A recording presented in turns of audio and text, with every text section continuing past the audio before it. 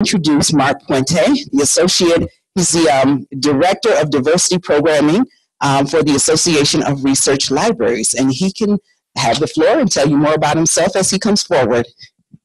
Thank you.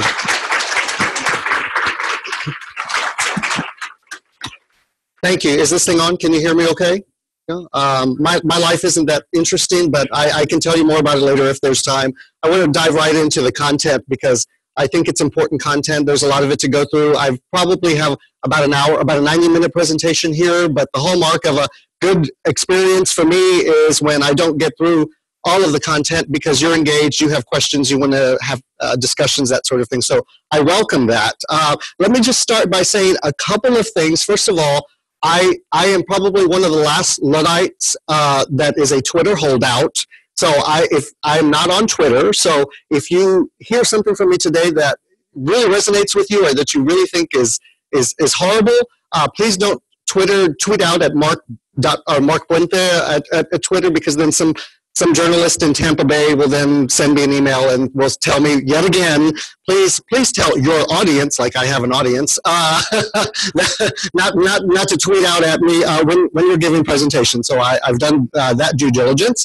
The other thing that I want to start off with before we dive into the content is I understand, I do a lot of this work, I do lots of engagement with libraries, with academic libraries, largely with the ARL membership. I get that this is hard, that this is very hard work. I understand that. I also understand that having conversations like this can be very, very uncomfortable. I just want you to know, and this is my personal posture about this type of work, as I do not come to this work and I do not engage with people out of a sense of wanting to shame people or create guilt in the people that I'm engaging with. So now, that doesn't mean that we all shouldn't be challenged, right? That doesn't mean that growth doesn't come out of pain and discomfort. And I invite you to embrace discomfort, because I don't think that we've been having these conversations in this profession, really in our society for many, many decades. We have not made a lot of progress in these conversations. And until we really embrace that discomfort and acknowledge a lot of the pain that is a product of some of the systems that create the need to have conversations like this, we're really not going to get anywhere. So I really invite you to kind of embrace that, and just know that I'm with you. I feel this with you. So let's just dive into this a little bit. I want to tell you that I think that a good way to start this conversation is just to have a conversation about taxonomy, about definitions, right? Have a conversation clarifying some of the terminology that I will use that I'm sure all of you have heard about. And so let's just go through this a little bit. Bias, explicit and implicit, conscious and unconscious. I think it's important for us to realize that we all form positive and negative preferences for groups based on attitudes, based on stereotypes that we have formed really over a course of many years, over a course of a lifetime. And these can be explicit, or conscious, or they can be implicit or unconscious. Unconscious or implicit biases are really a product of something we'll discuss later called schema or schema biases. That is the core beliefs that are very much resistant to change. So we'll talk a lot more about that. I'll deconstruct that a bit more as we go on. Prejudice. So the thing to remember about prejudice is that prejudice is an attitude toward members of particular groups based solely on their identification with or their membership. I think identification is a better term in that particular group. Prejudice can be positive, or it can also be negative as well. Discrimination. Discrimination is actual positive or negative actions toward objects of prejudice. Okay, so of those previously mentioned groups. Stereotyping, that's the sort of gross generalizations about the typical characteristics of members of those particular groups. She's an Asian, and so she's going to drive a particular way. He's from a Latin culture. He's always, coming to meetings late. I'm guilty of that. So anyway, so there's just gross generalizations that because they identify as X, they are going to behave as A, B, and C. Okay. Racism. This is one point that I hope if you remember nothing else about this conversation, about this presentation, that you're going to remember this particular point. Racism is when prejudice and discrimination, both attitudes and actions, both of those, are actually supported by laws, by institutions, by culture, and by systems, okay? Racism is a systemic phenomenon, okay? So that's the, if you can check out after this, okay? If you understand that, okay? So let's dive a little bit into what unconscious bias is. Scientists estimate that at any given moment, human beings are exposed to about 11 million pieces of data at any one moment. 11 million, that's a lot of data, okay? But in fact, the human brain is only capable of processing about 50 or 60 pieces of those data at any one time. So this thing, implicit bias, what it does is it helps us to kind of fill in the holes, right? And the conscious gets instantaneously processed into the subconscious. Does anybody have the experience of driving a stick shift? Learning how to drive a stick shift? Yeah, those still exist anymore? Are they manufactured anymore? But I remember that when I first learned how to do that in my brother's 3-day-old BMW, I was so nervous. But you have to think about, okay, you apply just this much pressure on the clutch, and you have to this much pressure on the accelerator and everything, and then the car dies if you don't do that right? But after 3 months, 4 months, it's automatic. You don't have to think about it. So this is a form. This is a schema. This is a form of bias there. So let's talk about that. Let's continue about that. So bias are mental shortcuts, and the science around it is around this schema or schemas, which are really a set of propositions or mental constructs for, here's the important word, for relationships. Okay, what these schema do is they create generalizations and expectations about categories of objects, of places, of events, of activities, and most importantly in this context, of people. Okay? So we use schema every day in order to make sense out of the world around us and to really navigate that incredible volume of data that we were talking about a little bit earlier, those 11 million pieces of data. So the example on this slide, of course, several examples here, the square, okay? We know what that is, right? It's a square, it's two-dimensional, the same, all sides are equal. We don't need to think about what are the requirements for being a square before we recognize that's a square, right? Same thing about animals, same thing about, a flower. I give the example of a kitten. So unconscious brain helps us deal with the mundane and the routine, where the conscious brain is the mediator of novelty and of learning, okay? So we also have schema for ourselves and for other people. And these schemas they also carry with them certain expectations. So think about, of course, schema that might exist for librarian, right? Those typical stereotypes. Okay, so here we go. You can laugh. It's okay if you're... Okay. So diving a little bit more deeply into what implicit bias is. We can think of implicit bias as a lens through which we view the world, a lens which automatically, instantaneously filters how we take in and act on information. And that lens is always present in our lives. These implicit social categorizations or biases are seen they are, in fact, deeply, deeply held, even for those of us who do this sort of work. I attended a presentation at ACOL not too long ago by a very, very well-respected practitioner, whose name, Birna, I can't remember her last name, but anyway, but she was talking about her experience she was talking about her own bias, and related to getting onto a plane. So she gets onto a plane, she tells this great story, and she's getting settled in, and she's, having a good time, and, all this sort of thing, and then all of a sudden, the captain gets on the intercom, and the captain is the voice of a woman, and she's like, whoa, I hope she can drive, so these are biases that just, creep into everybody at any point in time. Now, implicit biases do not necessarily lead to explicitly biased decisions or behaviors, okay? They do not necessarily lead to that, but they may, and they frequently do, and they very well may predict discriminatory, nonverbal, subtle behaviors such as, sitting farther away from someone who is different, maybe cutting an interview short or not engaging or asking follow-up questions in an interview, because you have a bias about that particular person and their identity, or maybe, holding on to a bag or something when you're passing someone in the hall who looks a little bit different. So all of these really subtle behaviors are very much a product of this instantaneous processing. It's important to think about both attitudes and stereotype. Attitudes are those evaluative feelings that, again, can either be positive or negative, and also the stereotypes, those traits that we associate with a certain category, many categories of people.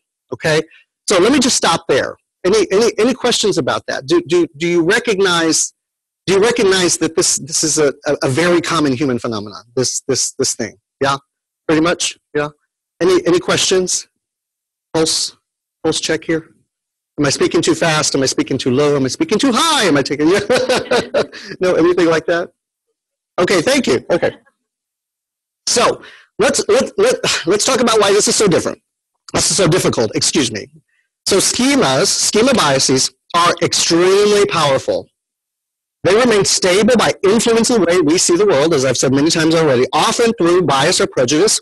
And that information here's the important thing. They are so stable because what happens is information that does not fit in with that schema that we receive from external cues often goes unseen or is distorted or frequently is rejected. Okay? Information that does fit into that is accepted, and in fact, it makes that schema much, much stronger. All we have to do is think about the news cycle, right?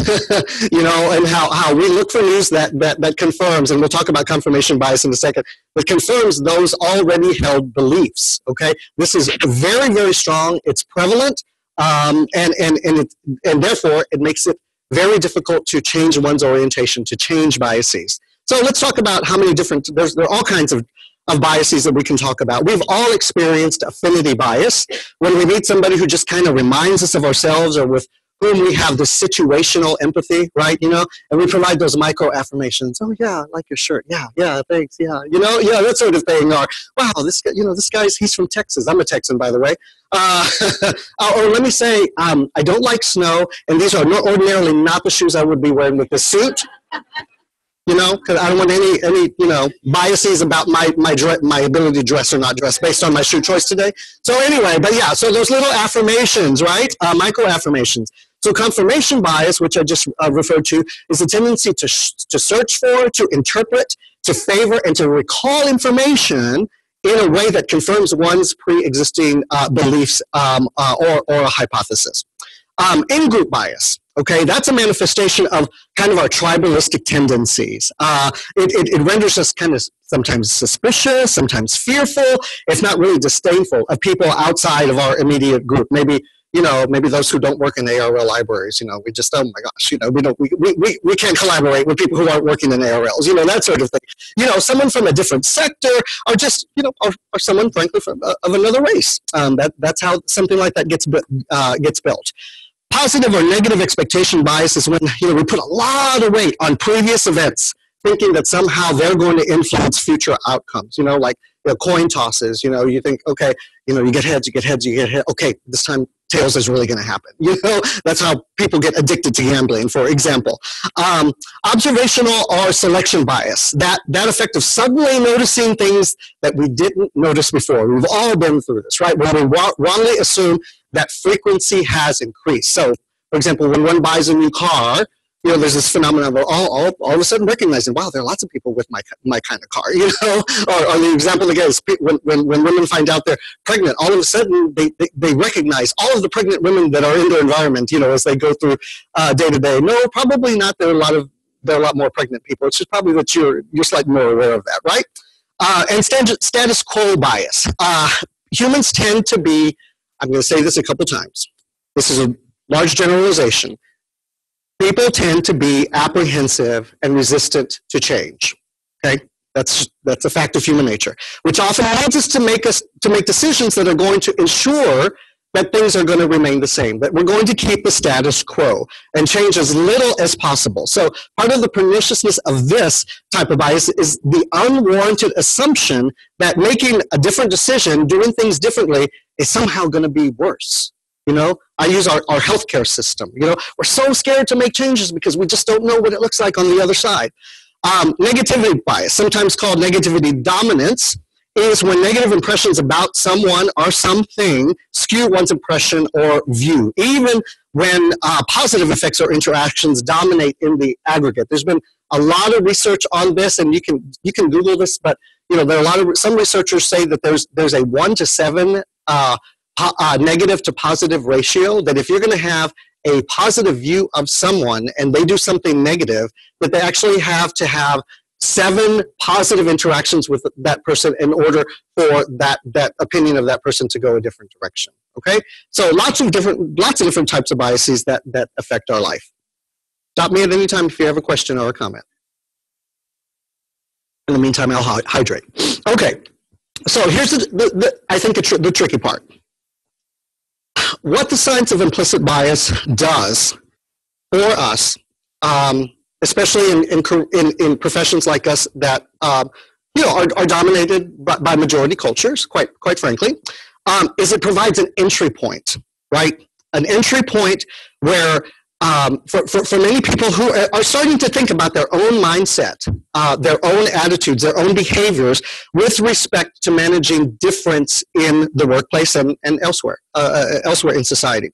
So there's been a great deal published in the psych literature, in the business literature, and elsewhere about this, and studying the efficacy of traditional diversity training, whatever that looks like. Okay, so many studies about that.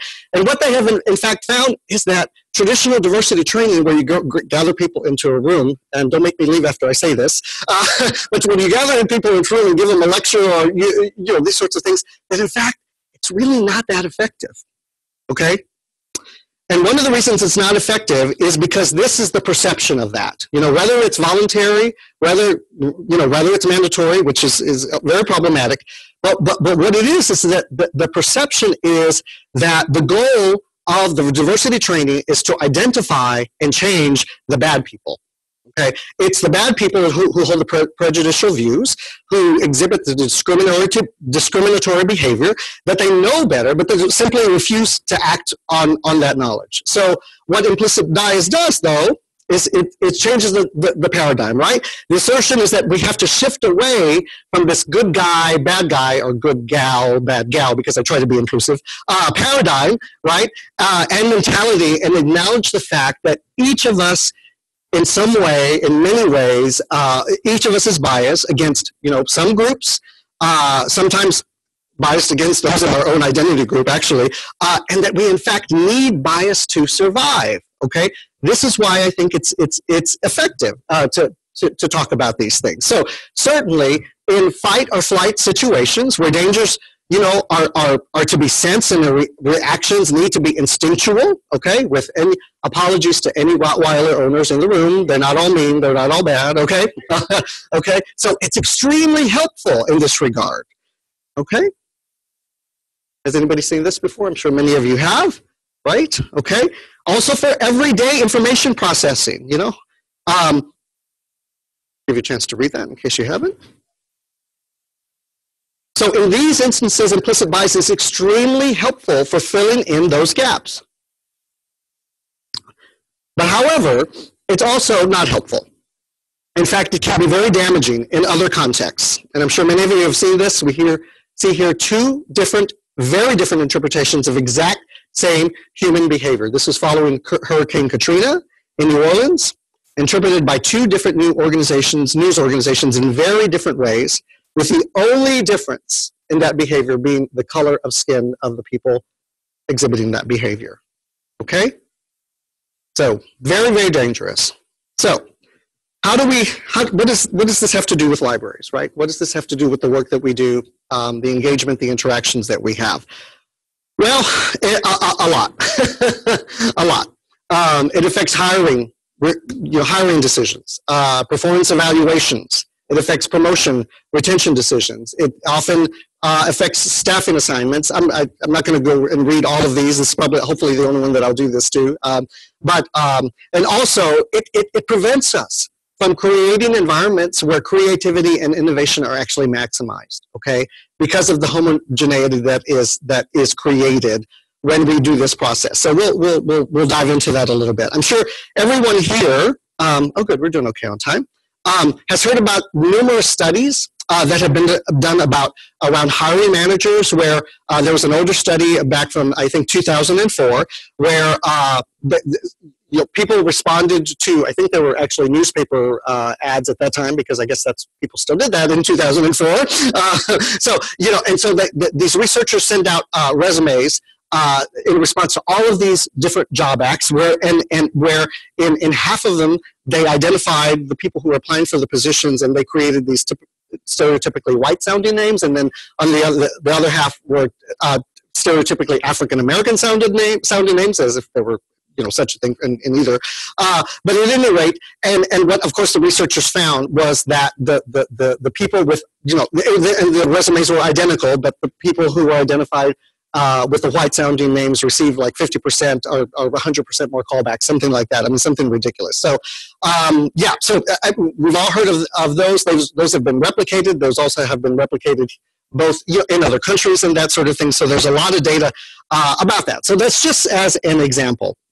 I think, the implications, again, for implicit bias are very helpful for us to think about in the way we manage people, but also think about in our context, because I think it's also helpful to think about in terms of how we make decisions about collections, and how we describe collections, and how we perform and where we perform outreach, and how we provide instruction. Okay, we'll have a little example about some bias in instruction in a little bit. So that's why I frequently get pushback about some of the sort of extraordinary efforts that we have to, that many organizations, associations like myself have to go through to try to get more people of color, more people from otherwise marginalized, underrepresented groups into the profession.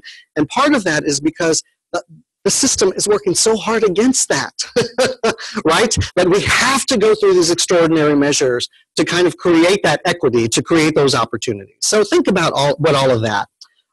Let's think about a little bit in terms of the application of this every day. We talked a little bit about bias in the initial sort of resume review stage, and this isn't selection. So this is thinking about who are we recruiting into our profession and into your organization. Certainly, I have found myself, wow, I see two resumes. Oh, here's somebody from, Joe's University in North Dakota. Oh, here's somebody from Harvard. Okay, I mean, these are the type of people that we want working in research institutions. Well, okay, let's think a little bit about their story. Let's think a bit about their experience. And, am I favoring those people only because of that one credential, right? Here's something that we do, unfortunately, in libraries and archives a lot. We create that position description, and it has 14 required qualifications and 21 preferred qualifications.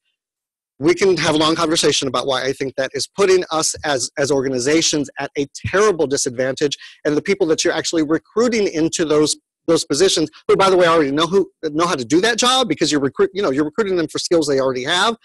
They are, in fact, being put at a disadvantage because you're not challenging them. You're not providing them experiences that are really going to allow for growth. We'll talk about that a little bit more. And then this is very problematic. The focus on fit. People will say, this is really coded. We'll talk about what this looks like in an organizational context in a little bit, but you can't quantify this, right? You can't put this on a spreadsheet. How do you measure that? Okay, and then, again, we can talk about the science behind actually focusing on difference is actually going to create such advantage in your organizations for things like decision-making, problem solving. There's tons of science behind that. So where working against fit is actually going to be the advantage for the organization.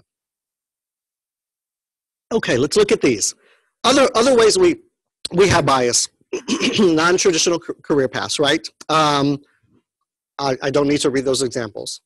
How do we look at resumes, people coming into our profession that have had these experiences in their lives? Again, excuse me, to emphasize two fundamental truths about human nature, understanding that these are gross generalizations.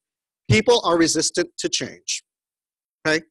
People are more comfortable working with and interacting with people like them, that either look like them externally, that act like them, that speak like them, etc. Okay, fundamental truths. We'll talk a little bit about what that looks like in an organizational context here. Okay, here's an evaluation bias that again, another study. This was done out of some researchers out of the Illinois State University, where they had somebody who was posing as a guest instructor for one of the Common Core classes that they have. Maybe it was an English 101 or something like that. So exactly same instructor teaching multiple sections of that class. And in one section, it was a male instructor. He identified his partner as being female, or not in 50% of the sections. And in the other 50%, he identified his partner as being male. Okay, and so you can read for yourself what the results were.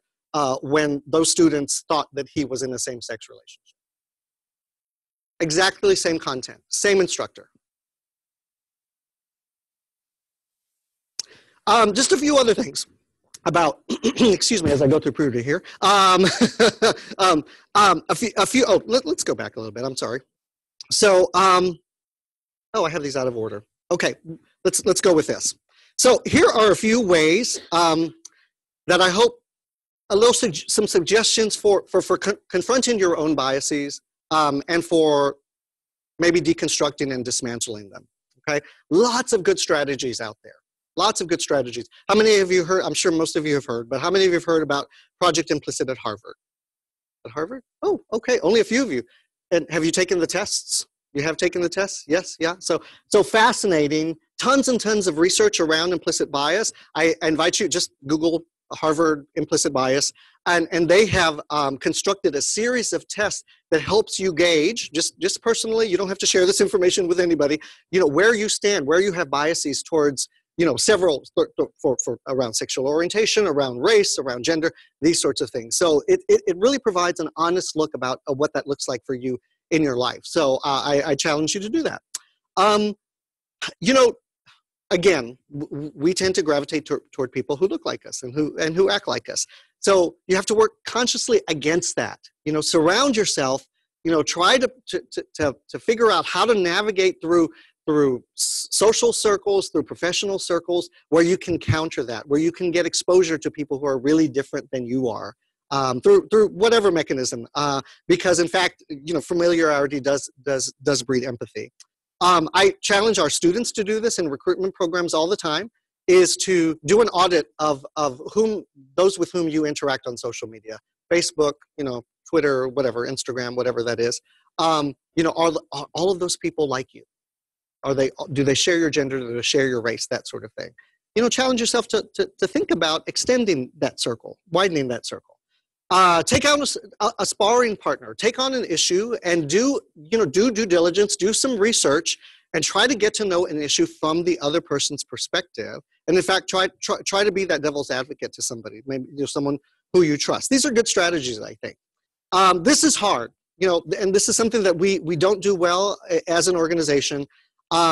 Be open to having conversations about power and privilege, and about possibly bestowing, if not sharing, power with people who are different than you are. Look for those opportunities. What do those opportunities look like on a personal level and in a professional level? And this is a little bit tricky, but be deliberate about constructing diverse groups in any type of work that you do. We'll talk a little bit, I hope, if we have time, about tokenism, and that's a little dangerous, because you don't want to pick, okay, we want the gay guy on the selection committee, on the search committee, and we want the African American woman, sorry, hey Siri, you're trying to talk to me. No, that's me, that's okay.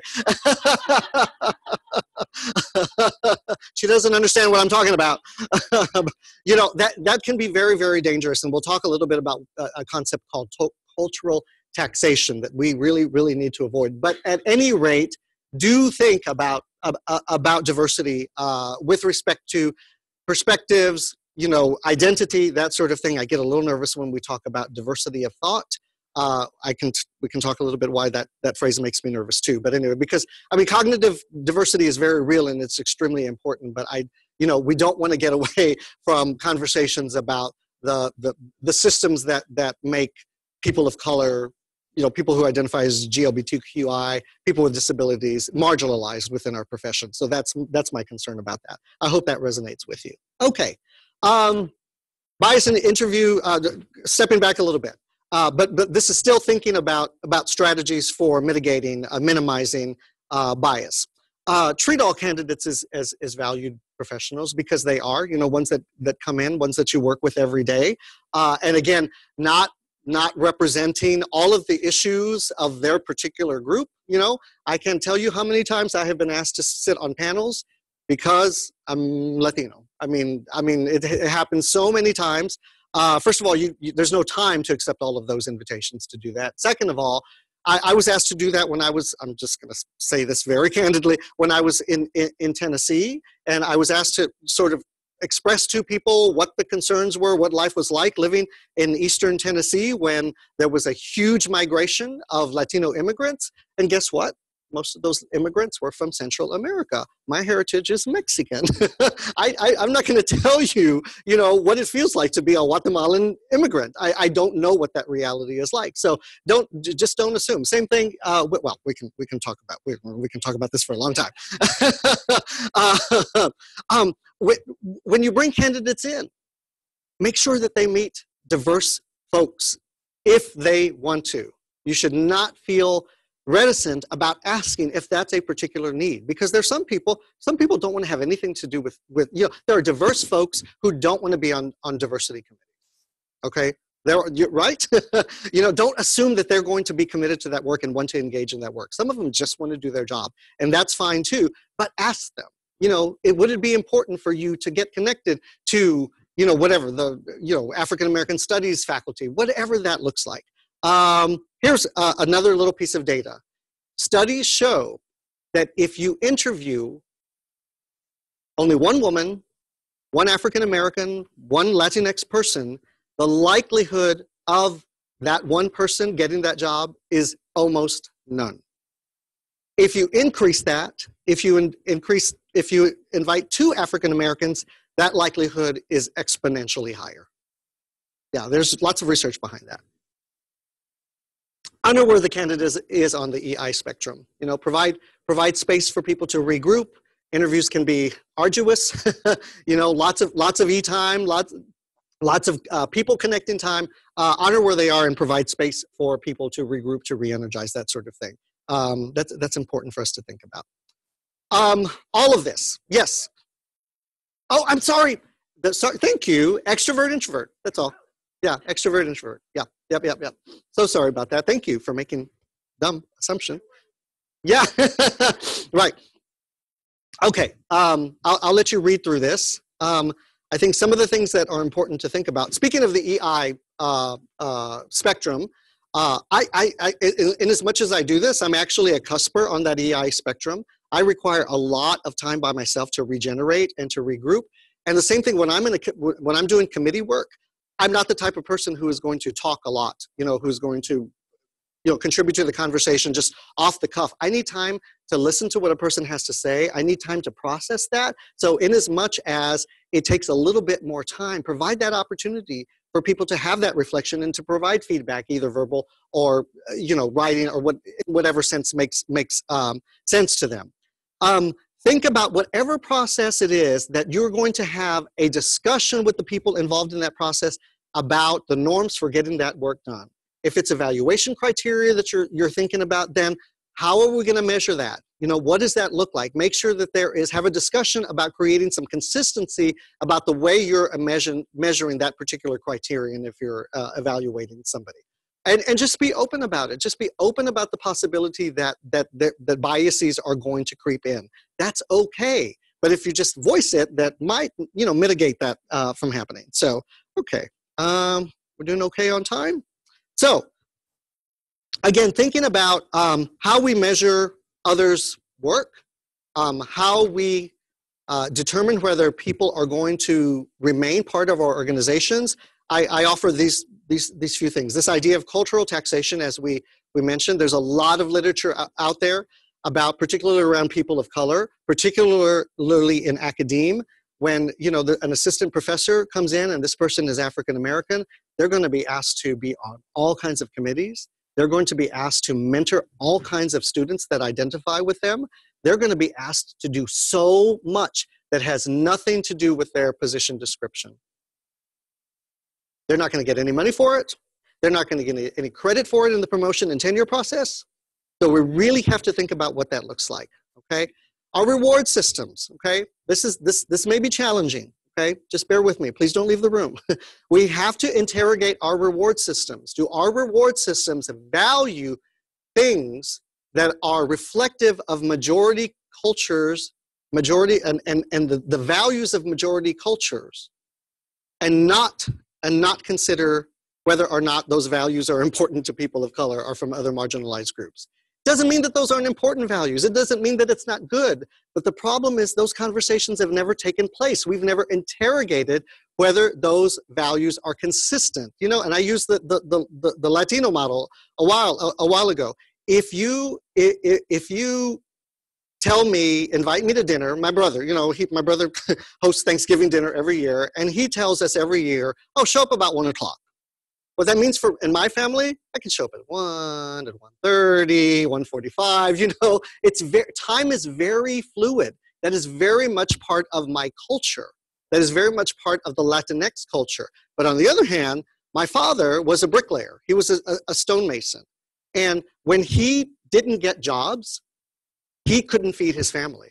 So he is a stickler for time. When you say, be here at 1 o'clock, my dad showed up at 12:30, okay? So do you see where that dissonance is? Okay, but again, thinking about workplace, it's not that people don't value other people's time. It's not that people don't value the structure. Sometimes we value different things because of our difference. We talked about organizational fit. Here's agentic communal. Check for those dominant voices in the room. Where agentic is part of that sort of, it's a power differential paradigm there. It's something that we think of as being kind of patriarchal, frankly, whereas the communal are those values that are, you know, team-based, that are nurturing, those things that we kind of characterize as feminine characteristics, okay? Are we valuing as a community the agentic behaviors and mindsets over the communal? I think, again, I don't need to read these bullet points to you. The last thing I'll say is that one of the things that really helps organizations counter implicit bias is thinking about developing a growth mindset, thinking about, you know, what it is that I need to know to take me from point A to point B, and understanding that this is in fact a process. It is not a destination. Okay, we're gonna mess up. I mess up as a diversity practitioner all the time. I'm still really learning to deal with things around, for example, gender identity. You know, I'm trying to grapple with those behaviors that are the most inclusive. I haven't been very good about that. So that's okay. You know, the thing is, just acknowledge that you've made a mistake or you've gained a new sense of understanding about something and go on. I think if you've offended anybody, if they see you processing through that behavior in that way, they're going to be very much on your side. Let's see here. We're running out of time, but we're good. So this is how implicit bias rears its ugly head in an organizational context. Okay, this is called the attraction, selection, attrition model. What this model says is that people are differentially, this is based on decades upon decades of research. People are differentially attracted to organizations, indeed to professions, differentially based on what? Based on interests and personality. Thought I was going to say skills? I thought I was going to say skills too, okay? So organizations, okay, that's how we're attracted. I mean, you know, who else? There's so many people in this organization, in your organization, who can make so much money, more money out in the business sector, right? You're here because you honor, respect the values, the type of work that libraries do. Libraries, archives, cultural heritage, and memory organizations, right? Okay. Some generalizations, I understand. Sometimes there are, you know, situational things with family and that sort of thing. I understand that. But for the most part, that's what attracts us to this type of work, to any kind of work. Now, what happens is in the selection process, organizations tend to select people who are compatible for many different kinds of jobs, right? We do many different types. We have many kinds of different functions within a library. So in that way, organizations end up choosing people who share many common characteristics, attributes, traits, although they might not share common competencies. Okay, very important to remember. So what happens is, we tend to recognize and recruit people who are who are kind of like us, who think like us, who fit in with our organization. And we tend to weed out people who challenge our processes, who challenge the status quo, whom we don't feel necessarily comfortable or competent about interacting with and engaging on a daily basis. So what happens is they're weeded out, okay? And at the end of the day, our organization ends up being more homogeneous than what we started with. This is that persistence that has created a metric in terms of racial, and I realize I framed a lot of this around racial and ethnic sort of representation and diversity, but we can certainly talk about other things, lots of other things. But that's why we as a profession have remained at about 15% representative of racial and ethnic minorities in the library science profession for about the last 40 years. And in fact, it's actually kind of declining if we dig deep into the data. Okay, so this is a very difficult thing to counter, and I hope providing this opportunity to kind of look at it straight in the eye and to recognize it, and hopefully we provided a little bit of some evidence about why it's so important to think about all of this. So I want to leave a little bit of time for discussion and everything, but I just want to maybe highlight a couple of things. We cannot forget how our systems were built. What I tell people all of the time, if we think about higher education was never really established in its origins to be an inclusive club, okay? It was founded in order to keep a certain demographic, largely male, Western European, Christian, in power, literate, sorry, I forgot that one, in power, okay? I think and I hope that mission has changed significantly, particularly here in the United States, but we can't forget about that. And we can't forget, the thing that's difficult to grapple with is the extent to which those origins have created over a course of time a structured, scaffolded, whatever you want, an accumulation of advantage for people who identify as being from majority cultures, majority identities, that sort of thing. And how it works counter to creating diverse, inclusive environments. I will tell you, I engage a lot with people who are new to the profession. I'm going to say a bad word. I engage a lot with millennials who want to be part of this profession. They are so impatient with the lack of change, with the slow rate of change that is happening in our organizations, at least with respect to representation, that sort of thing. We're going to lose a lot of them. We're going to lose a lot of really good people if we don't get our act together. This myth of the level playing field, we didn't talk about, that's a different presentation, but the idea that if we give everybody the same advantage, that everybody's going to end up in the same place, that whole bootstrap sort of thing. Again, if we think about the systemic, it's not going to happen. When we think about higher education, in spite of the fact that people who identify as white or Caucasian are 55% of all those enrolled in higher education, baccalaureate degrees are conferred upon 75% of people who identify as white. Okay, we're losing a lot of people, a lot of the Latinos, a lot of the African Americans, certainly people who identify as indigenous, American Indian, Alaska Native, that sort of thing. Again, just some caveats here. Science is actually showing that implicit bias training actually increases implicit bias. Okay, and you know what? Well, you go through this training, you check that off. Good, we're no longer biased. We've had that training. Okay, you have to constantly interrogate that and think about that. I don't need to read all of this.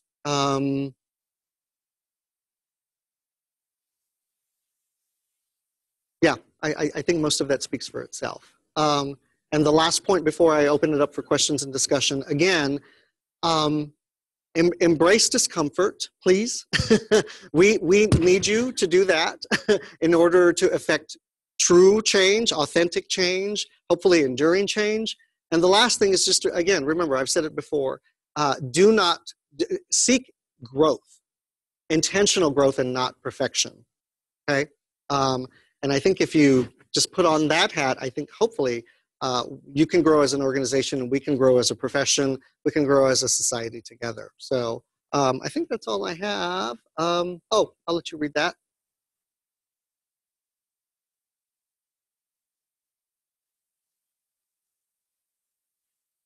You know, I'll just say as someone who does a lot of work, and because, like, yeah, I like that.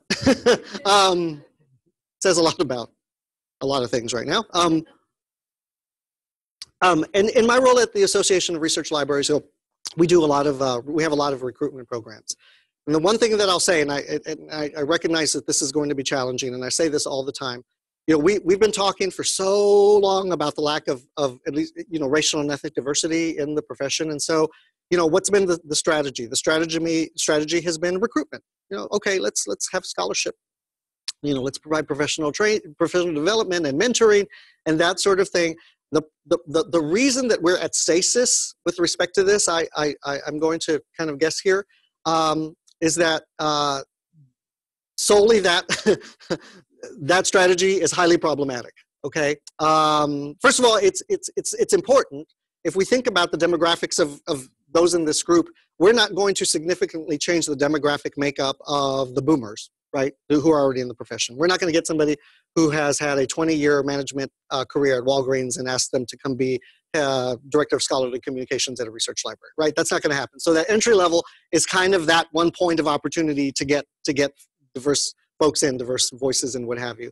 But here's the problem with that. The problem is that the expectation has always been that we're going to invite these people into our profession, into our spaces, into our world, okay, and expect that it's going to be them that assimilate. You know, they're going to make all the adjustments. They're the ones who are going to, and we mentor them. Well, you gotta, you know, you gotta not speak this way when you go to your interview. You have to dress this way, in spite of my boots. Where you have to dress this way if you know, we teach people to play the game.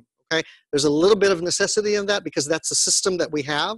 That's the environment that we have. We need to be able to train people to navigate and hopefully to still find fulfillment from those and success in those environments. But we need to have conversations about organizational culture. We need to have conversations about the systems that have created that low representation to begin with. Okay, and we think that it has nothing to do with, you know, X, Y, or Z. That has nothing to do with the history of the slave trade in the United States. In fact, it does. In fact, if we really interrogate this, in fact, it does. That historical legacy is with us today.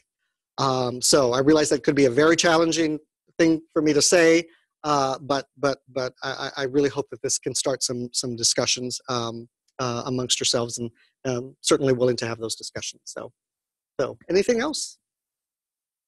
Welcome discussions, questions. Yes.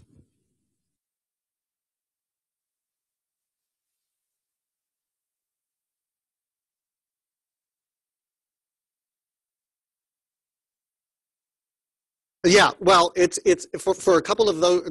I think the two reasons that I have read about in the literature. So the question was why, through the studies, why is it determined that implicit bias training is actually ineffective? And one of them, like I said, is it's assumed by many people that that once they go through training, that they have those proficiencies, okay, and they kind of forget what that looks like on the ground. The other thing, and this is really, really tricky, the other thing is people don't like to be told what to do. That's another kind of truth about humanity. I mean, really, honestly, none of us like to be told what to do. And in many instances, there is, you know, there's counter, you know, there's counter behavior, and not because people want to be bad or that sort of thing, but you know, people feel that they are being forced to change rather than being invited to change.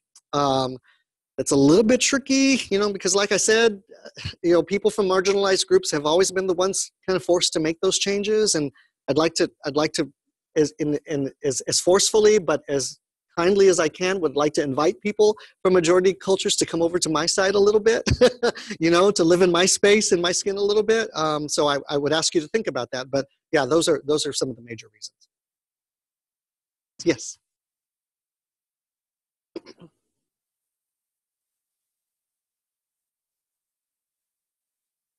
Sure. Mm-hmm.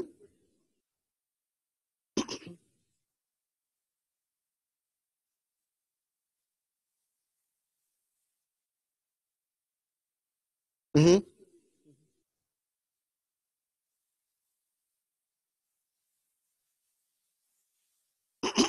Sure.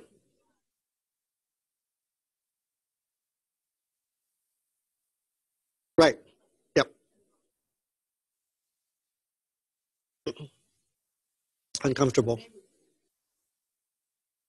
Right. Right. Yep.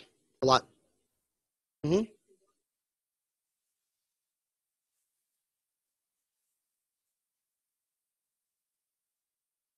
Uh-huh. Uh-huh. Mm-hmm. Mm-hmm.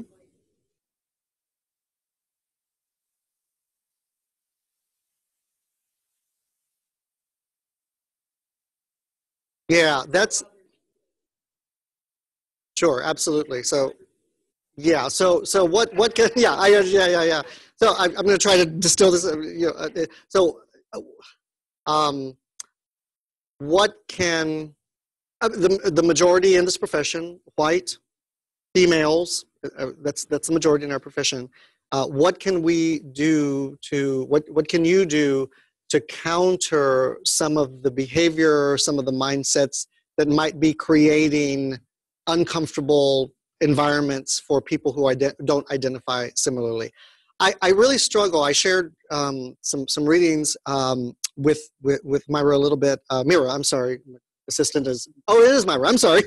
Okay, Myra, a little bit earlier. There's a lot of talk about, again, about thinking about a lot of, in the literature, about the lack of efficacy of so many diversity efforts, and the fact that none of these are centered around the systems that have created these inequalities. I think that's really, really important and very, very valid.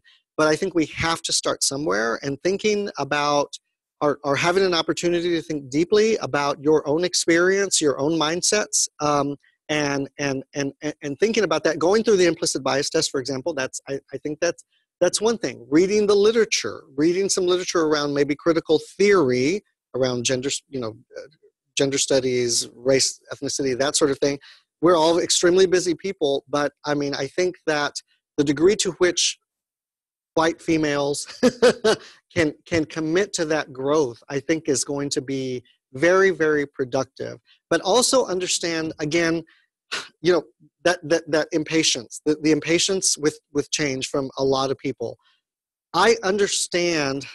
Let's use Chris as an example. She won't mind my doing this. Chris is a very different type of leader than I am. Chris is an in-your-face, very, we got to call the stuff out. We got to call it what it is. I mean, that sort of thing. And I believe that if we don't have leaders like that, that we're never going to get anywhere. Okay, there have been so many social movements in the world that if we didn't have people that were willing to get into the face and challenge the status quo, that change would not have happened. Okay, I also understand, and I also understand that it's hard. I understand that people have a limit in terms of the amount that they can be challenged before shutting off psychologically, cognitively, that sort of thing. So where do we find that sweet spot? Now, that's not finding and searching for common ground. That's not what it is. Like I said, we've been trying to find common ground for the last 50 years, and it's gotten us nowhere. Okay, so I challenge people to be thinking about what this looks like, and engaging with the philosophies, engaging with the research, engaging with the history. I'll give you an example.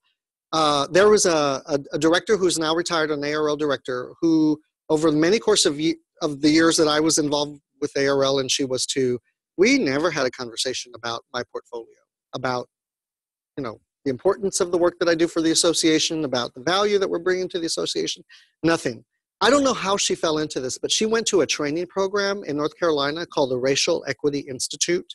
And it's a 2-day, very intense sort of thing. And the way it's built, from what I understand, it requires that there be broad representation in terms of race, ethnicity, gender, sexual orientation, that sort of thing. And they dig very deeply into the systemic, that history of accumulation of advantage for people from majority cultures.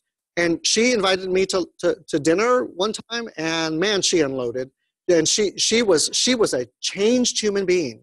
But until she made the commitment to doing that, she wasn't engaged, right? So it's everybody is attracted and can be brought to different sorts of experiences that will allow that growth to happen. But again, thinking about it as a journey, as a journey of growth and understanding that, if you'll pardon the colloquial, you're just going to step in it sometimes. You are, and that's okay.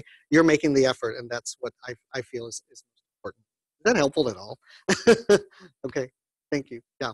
Other questions or comments? Yes.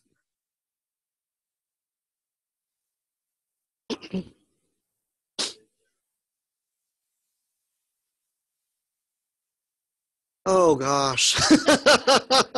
I can maybe point you out. There are so many resources. I mean, you could one could spend a lifetime reading up on that.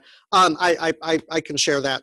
Yeah, certainly with folks and try to curate that a little bit. Yeah, there's a lot of good literature out there. So sure, thank you. Thanks for asking. Yes, yes. I am on Facebook.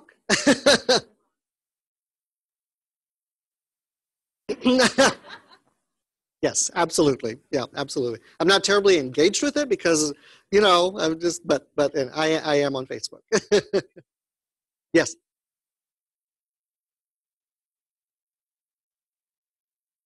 hmm hmm I did that a lot when I was in the profession. I'm a recovering music librarian, by the way. So anyway, yeah.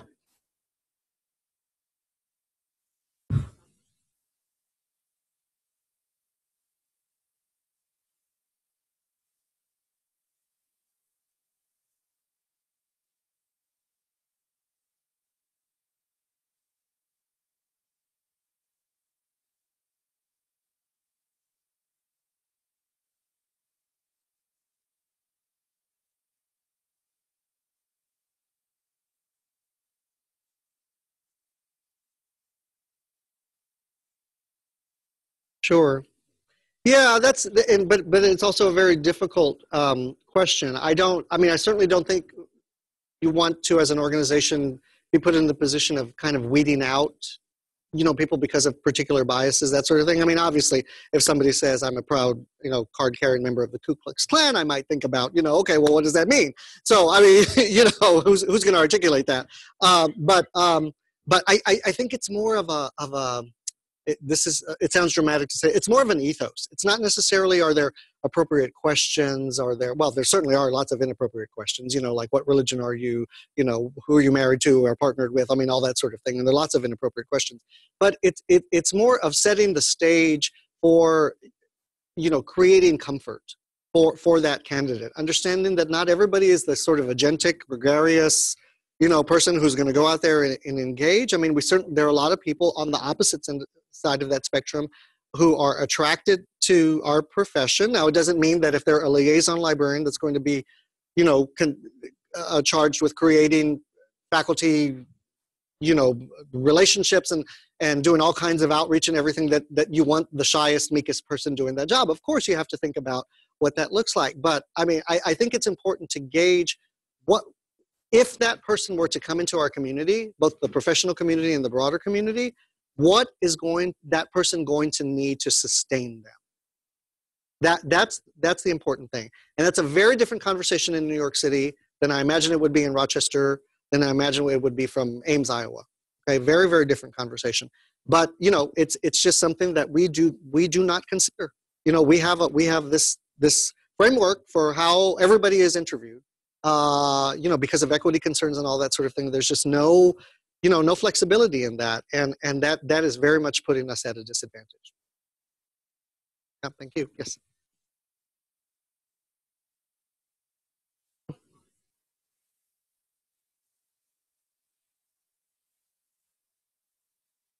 Hmm. Hmm.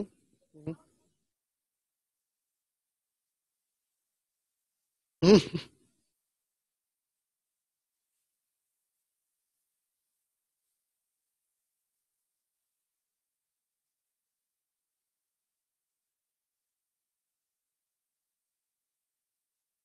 Sure. Fair. Absolutely. Yep. Yep. Very fair. Right.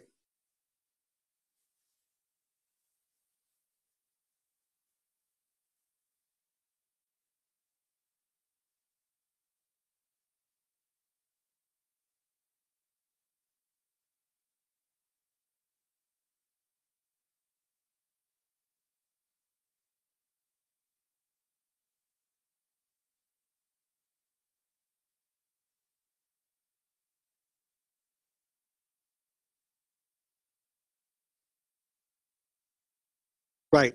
Right. Hmm. Hmm. Right. Very complicated. And the other thing that I'll tell people all the time, if I had all the answers, I'd be making a lot more money than I'm making right now. So, so how do you challenge that concept of fit? What people are a lot of people are organizations are tending to do is to really focus on those quantifiable things. Really focus on the skills. Really focus on the skills. Really focus on, again, thinking about the growth mindset, thinking about the opportunities for growth and development that position might afford us. Because I mean, how many positions of people retiring or people leaving are reposted exactly as the person who's retired? And right, it's not happening, right? Yeah. So everything is changing. Everything is changing, and so and if we kind of frame the conversations about in a futuristic way, thinking about what may be and as impossible as it might be to imagine that, what kind of skills and competencies might be needed in 5 or 10 years, that's going to provide that opportunity for growth. The only thing that I can think of in terms of countering fit is to have a conversation about countering fit. Sometimes you have to take the risk, and this is very dangerous, and I'm a little squeamish even saying it, but sometimes you have to intentionally hire for difference. That person may have a world perspective or a skin color or a profile, a professional profile that is very different than the one that you had envisioned for that. Now the danger is you get that person in, how is your climate ready? Is your organization ready to welcome that person and to create an environment where that person can really thrive, can succeed? That's really, really, really tough, and so that's why I'm having a lot of trouble, articulating an answer to this. But again, when I see people who are making great strides, and there are no exemplars in this. Nobody is doing everything perfectly. I think if you would talk to Chris Berg, she would say, my organization is really struggling with this, like every organization. There are a lot of people that are doing pieces of it very, very well, but and some of the organizations that are doing pieces of it very well are doing exactly that. They are thinking about, okay, well, I'll give you an example. A person, well, this is out of, I can say this, in a historical society. It was an association that is associated with historical societies, and a new person came in, and they were hiring for somebody, and they came up with the list of finalists, and that director said, "There's no diversity in this pool. You didn't recruit right." It doesn't mean that they're going to, need to hire, but unless you have people who are going to challenge that, that are going to commit to that, and I understand, legality, we are conflict averse, some unionized shops have very, very strict guidelines. I know there's a lot to think about, but again, it's really about a mindset and not necessarily about the process. Does that make sense? Yeah, it's very hard. It's terribly complicated. Yep, yep, yep. Right. Wait. Okay, just one more question. Who gets to go? I'm sorry. Go ahead. Go ahead. Go ahead. Okay.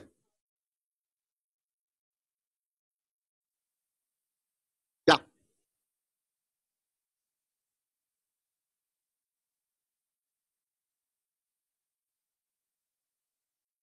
Yeah.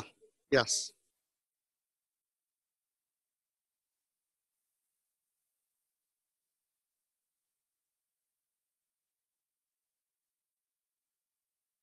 Yeah, no, it is very much a management issue, which is why I strongly believe, and again, how do we create that conversation? You don't want to force anybody to do diversity training, right? I mean, but by the same token, you want to embed those principles, and you want to create an ethos in that organization where everything that and I say this all the time, that everything that we do at least is viewed through that lens. Is there an intersection? Is there an implication? Is there some way you examine these processes and these functions, and you think, is there a role for us here to be thinking about how diversity, but more so not only diversity, because that's only about difference, but how equity and inclusion, if you want to get really radical, you can talk about social justice, but I know how politicized that term is. But is there a layer here of consideration for that? And until we make that a default in our thinking, we're going to remain at 13-14% representation. So thank you. That's very important to think about. Thank you.